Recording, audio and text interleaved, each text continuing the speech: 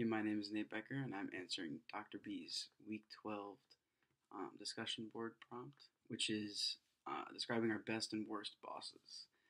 I'm going to go ahead and start off with the bad and say that I was working at Applebee's as my very, very first job as a server, and it all started off pretty well until I realized that our manager on duty most of the time was coming in hungover or had been drinking before she came in at least.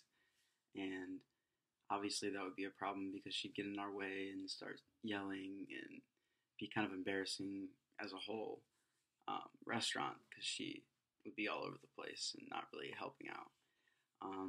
She also had a kid that she would bring in, and whenever she couldn't find cover to help take care of the kid, she'd kind of just set it on the expo station and let us help her take care of her. But then our general manager, which would come in every once in a while, they wouldn't really do anything about it. They'd kind of just tell her to go home. And I think they were giving her the benefit of the doubt and just letting her sleep it off or whatever, but she didn't really want to be there in the first place. Moving on to my better bosses, I had a job at a winery in Pilot Mountain, and I've also been working at an oyster bar here, which I think that these two owners slash bosses I've had have been very, very hands-on. They're pretty much there every weekend, every busy shift that we have. They're there if we need help in the kitchen, they're hands-on in the kitchen. If we need help in the dish pit, they're hands-on in the dish pit.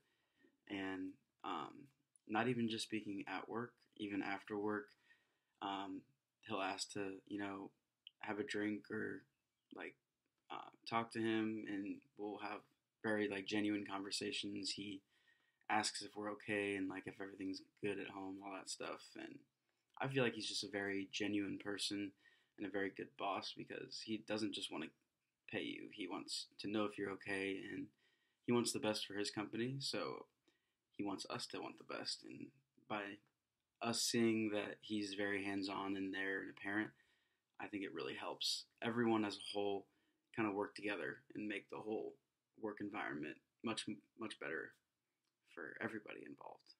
But thank you, and have a good one.